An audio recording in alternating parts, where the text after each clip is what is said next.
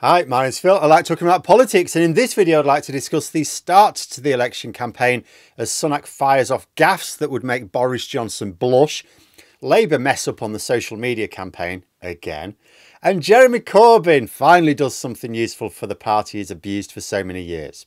In actual fact, I can have a pop at a few things that happen, but I'm going to sort of focus it on here. Like Rishi Sunak, he announced the election in the most chaotic way imaginable, by the way, and then followed it up with acts of breathtaking incompetence yesterday. It conjured up the old Simpsons scene. You know, you just imagine as Rishi Sunak heads out for his campaigning that day, the staff at Downing Street whispering to each other, "Get ready, he's about to do something stupid." And there were three main bits of negative news about Sunak yesterday, I suppose. Though only two of them were acts of stupidity, the other was a simple reckoning with reality. The reckoning with reality was that various things are now not going to happen that he promised would happen before summer. The biggest of which is there will be no flights to Rwanda after us.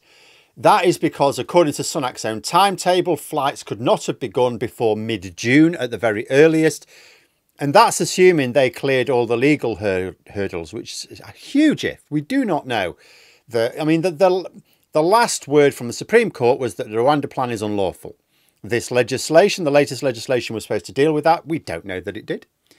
But with Parliament set to dissolve next week, Purdah would then begin, which is a period when the civil service can't do anything that would be politically controversial or could affect the election in any way, which means, amongst other things, the idea of proceeding with actions that are legally dubious, completely out the question.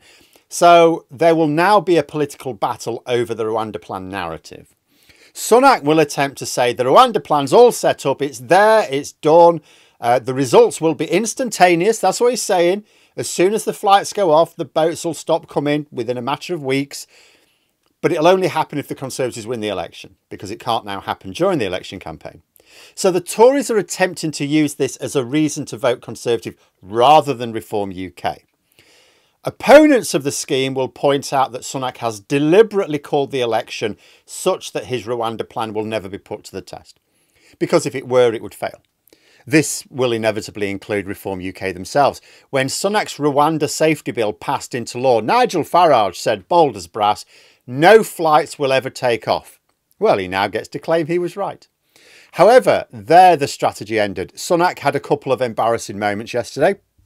In no particular order, he attended a clearly stage-managed, supposed public engagement to take questions from voters. However, Adam Vienkov of Byline Times was able to identify that at least two of the people asking questions of Sunak were actually Conservative councillors who'd been planted in the audience.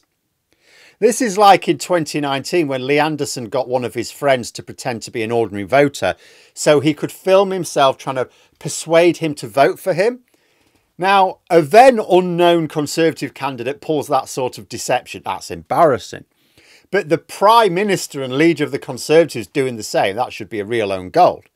Because not only is it being reported anyway, but wouldn't it be a shame if someone were to mention this in the leadership debates, which will now be coming? If ever the issue of honesty comes up, people can say, well, you duped the public on day one of the campaign. And consider what this means about Sunak's approach to the election as well. I could say it shows how deeply dishonest he is. But political campaigns tend to include some theatre, don't they? But this is an outright deception, should be called out. But more importantly, it shows just how afraid Sunak is of the public. So like Theresa May in 2017, he's going to attempt to give the impression of public engagement, but without the public having very much to do with it. He's saying he wants a debate, a TV debate with Starmer every week of the campaign. But what would this do? It would give Sunak an excuse to not go out in public anywhere near as much. And as importantly, it would restrict the number of places that Starmer can personally visit around the country. No, mate. Starmer's agreed to do the main debates and will spend the rest of the campaign visiting as much of the country as possible. If Sunak cannot make the points he wants to make in 2 or 3 debates, why would he do any better in 4 or 5? Sunak's looking for excuses to engage only in carefully staged managed campaign events. And with good reason. His second gaffe, arguably not as serious, but it is a good example of how out of touch he is. If the first one was a case of how afraid he is of the public, this one was just the reason for being afraid. He doesn't know how to engage with people. So he visited Wales, he was at a brewery, and he asked people there if they were looking forward to all the football this summer. Well, I mean, I suppose there's 2 international football tournaments. There's the Olympics, but in Britain we don't take part in that because we have all these home nation, individual home nation associations that can't sort themselves out. So the big one is the Euros. Wales have failed to qualify for the Euros. Now, sure, real football fans will watch the sport regardless of the team. It's nice. It's an extra bit of spice when your own team is involved, right? But this is what you would say if you wanted to rub people's noses in it, that there's going to be this huge international competition, which your team's part of, because Rishi Sunak's English, your team's part of, and the others not. It's like, you know, in any other context, if an Englishman goes to Wales and goes, oh, you're looking forward to the Euros, you would think they're taking the piss. So, of course, that's how it's going to be taken when the Prime Minister says that. You know, and although I've said that Sunak's advisors are as out of touch as he is, this is the sort of thing that would be really hard to stop, even if the advisors had their own heads screwed on, which they don't. You know, the leader has to engage with the public. That's got to include some off-the-cuff remarks. They can't stage manage everything. Or they'll end up with Theresa May's problem, which is you never talk to the public. The Tories have got to close the poll gap a bit at least, so they've got to go out. They can't hide away. People would say Sunak's going to hide away like Boris Johnson did. He can't afford to. Boris Johnson was ahead in the polls. He was playing a defensive game. He could afford to park the bus. Rishi Sunak can't. He's got to go on the offence. So he has to ad-lib to an extent. But his view of the world is just missing so many fundamental components that we can expect more blunders like this. In 2019, the strategy team could tell Priti Patel and Jacob Rees-Mogg, keep a low profile, because their views, they might be safe enough in their own constituencies. Just go around your own constituencies. Don't say anything to the national press. But you can't tell your own leader to keep quiet and hide under a rock for the next 6 weeks. Mind you, as I said at the start, you know, I don't think it was all smooth sailing for Labour either. I don't think they managed yesterday particularly well. There were no great gaffes like this, by the way, in terms of the way it's been reported in the press. It's all fine. But there was, you know, there was a bit of a launch event yesterday, and they were supposed to stream it live on their YouTube channel. Supposed to, a proper dog's breakfast was made of it. The stream was from 9 a.m. You go on 9 a.m. It's streaming. There's a card there going, you know, 9 a.m. From 9 a.m. this launch event. So you're watching it. You're watching it. There's nothing happening. It's just this card. All it broadcast was that card. For you know, it's an hour-long stream, and you had to wait till into the 34th minute before anything happened. Then it lasts for a few minutes. Then you've got another roughly half an hour of basically nothing.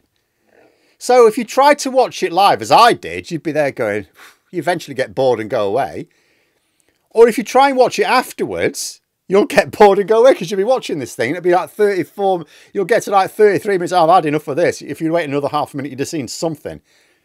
Endlessly baffling to me that the Labour Party is such a slick operation in so many ways now. Not infallible, makes some mistakes, and it makes mistakes across the board. But, you know, it's on such a professional footing now. Yet their understanding of social media is in the Stone Age. It's absolutely in the basement. But I long ago give up any notion of Labour using social media effectively in this campaign. Could have been better, could have been so much better. You know, for a party that really struggles to get a fair hearing in the mainstream media, to have direct access to the public, they can control that message, that narrative, they can talk about whatever they want. And they don't use it, and it's because they don't understand the first thing about it. And the problem is, of course, it's not just that they don't understand. They don't realise that they don't understand because they don't listen to people who do. And you may think, well, you know, okay, Phil, bit of a missed opportunity, but that's fairly small fry, isn't it? I think it's huge. I think it's missing out on an enormous potential. And I think it's a shocking area of incompetence for Labour. And you could say, yes, they're going to win this election. And they could have won it by a bigger margin, but they're going to win it. But there's going to come a time in the future where they're going to struggle. And having a large presence on social media, which takes time to build up, could be a huge boon for them. And the worst part of it is, I don't think they'll ever realise this. Because the problem is, winning allows you to think you know what you're doing.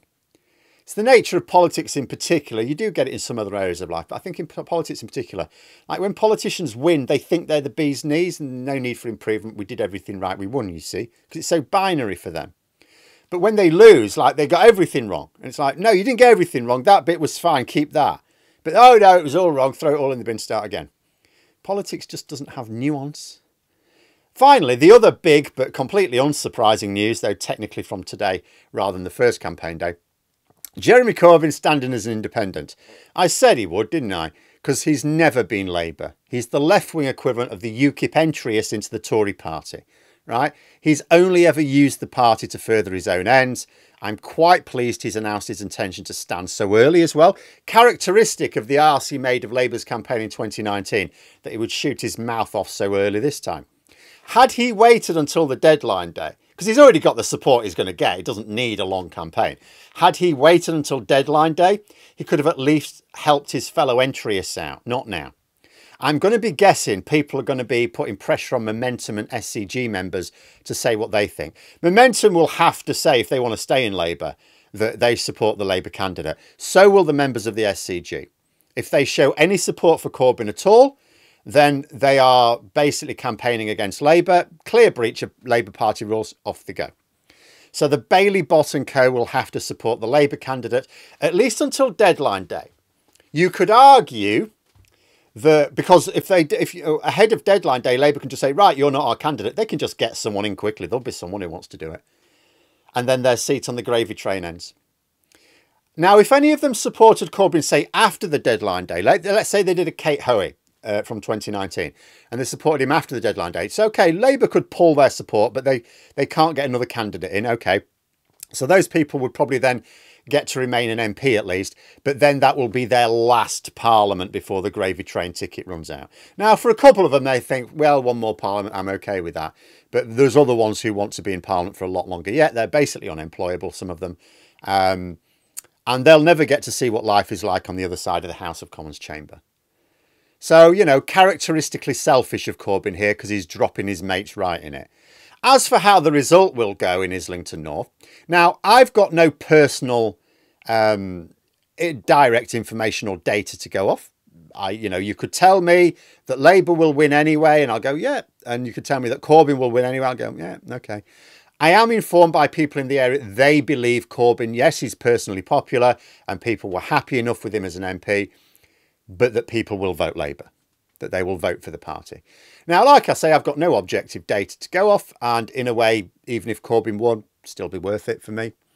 It's nice when the poison in your veins leaves of its own accord, and Labour have more than enough seats. It doesn't affect anything. It's entirely beneficial for Labour. If he stands and loses, all the better, but it's win-win for Labour. So we've certainly had an interesting start to the election campaign. Still more aspects of the launch I haven't even touched on yet. Fun times. Fun times. But there we are. Those are my thoughts. If you enjoyed the video, please subscribe for further content and click the like button. You can also sign up for memberships if you'd like to support the channel further. Thanks for watching. Until next time, I'll see you later.